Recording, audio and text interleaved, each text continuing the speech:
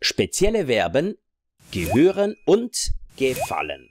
Two very common and important German verbs which are sometimes a little bit confusing for German students. Let me show you what makes them so special and how to use them.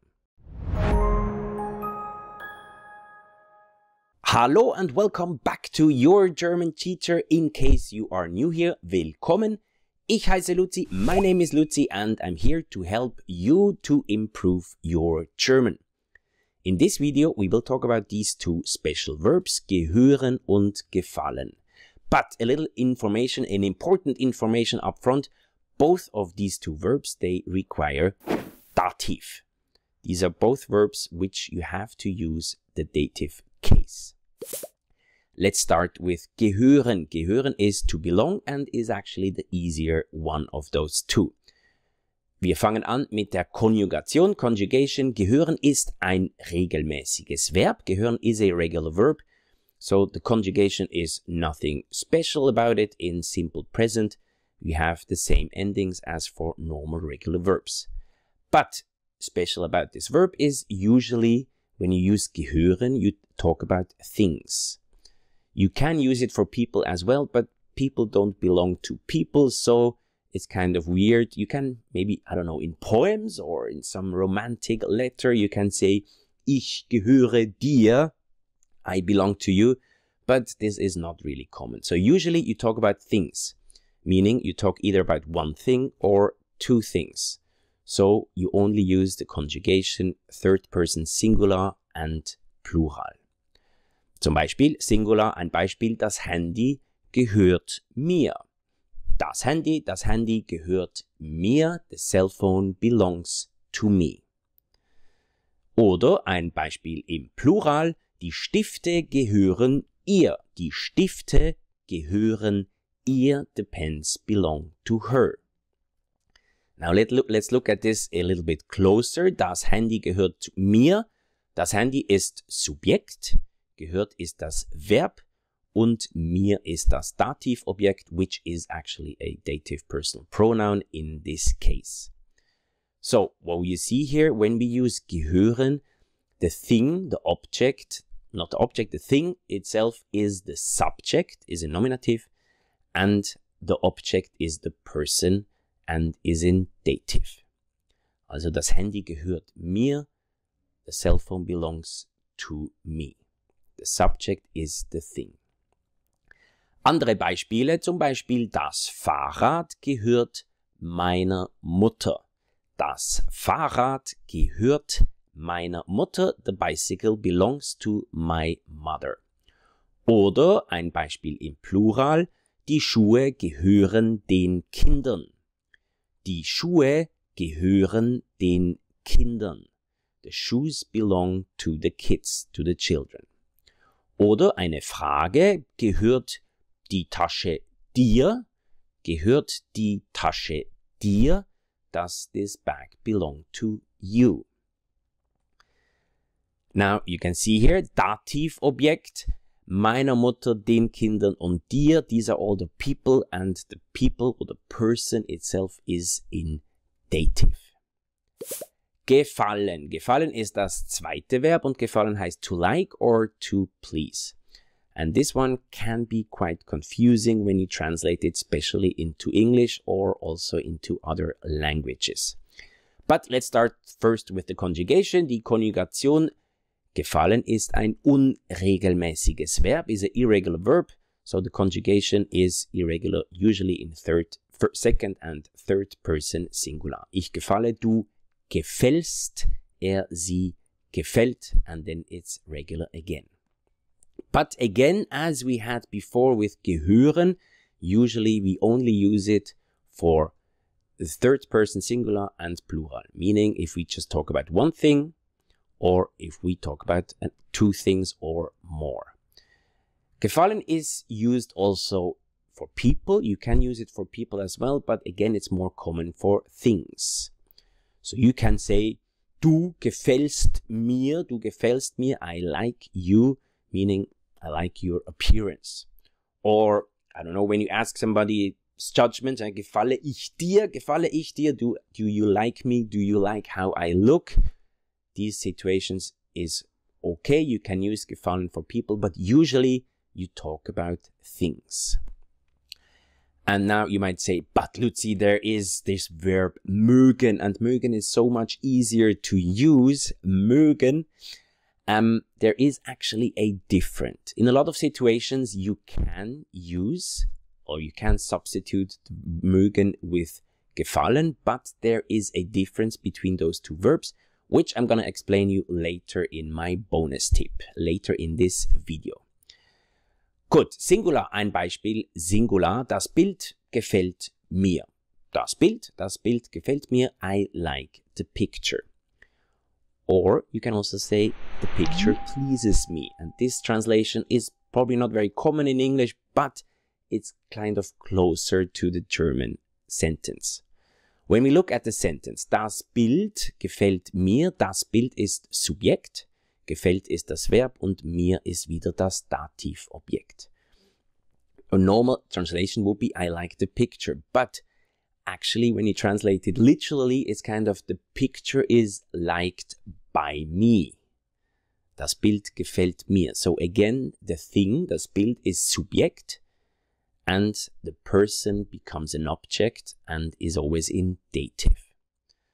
So in English, I like the picture is normal, the person is subject, picture is object. But in German, it's actually the other way around. Das Bild gefällt mir, I like the picture, or you can also say like this, the picture is pleases me, is liked by me. Oder Plural, ein Beispiel im Plural, die Lieder gefallen uns. Die Lieder gefallen uns, we like the songs. Andere Beispiele, meine Frisur gefällt meinem Vater nicht. Meine Frisur gefällt meinem Vater nicht. My haircut, my dad doesn't like my haircut, my hairstyle. Oder die Farben gefallen Ihnen. Das ist ein Satz im Plural. Die Farben gefallen Ihnen, they like the colors. Oder eine Frage, very common question, gefällt dir zum Beispiel der Film? Gefällt dir der Film? Do you like the movie? Gefällt dir is a very common question. And you can add anything afterwards. Gefällt dir der Film? Gefällt dir die Farbe? Gefällt dir das Buch? Gefällt dir mein T-Shirt? Gefällt dir mein Video? Anything is possible. So again, always the person is in dative. That's the dative object. And the thing itself is actually the subject in nominativ. Diese Beispiele hier, gehört die Tasche dir, gefällt ihm der Film, die Farben gefallen ihnen. These are all people, and we actually use pronouns for those people, and these are dative pronouns. That's why these dative pronouns are very important to know, and in case you want to know more or you want to review a little bit those pronouns in all three cases, nominativ, accusativ und dativ, then check out this playlist. I put a card here on top where I explain everything about pronouns in those three cases. Ein anderes Beispiel, one more example. Now we use two people. Lisa gefällt Hans. Lisa gefällt Hans. Now we have two names, so it's kind of tricky. You don't see what is subject and what is object. But usually with gefallen, you start with the subject. But now what does it mean? Who likes who? Lisa gefällt Hans means Hans likes Lisa. Hans likes Lisa, oder Lisa is liked by Hans, kind of. Lisa gefällt Hans. Oder ein anderes Beispiel im Perfekt, in Present Perfect. Paris, die Stadt Paris, hat Nadine früher gefallen. Paris hat Nadine früher gefallen. Nadine used to like Paris, or used to like the city of Paris. Weitere wichtige Verben, there are two more verbs which have the same structure, which are also quite common. Das erste ist schmecken. Schmecken heißt to taste, usually when you talk about food.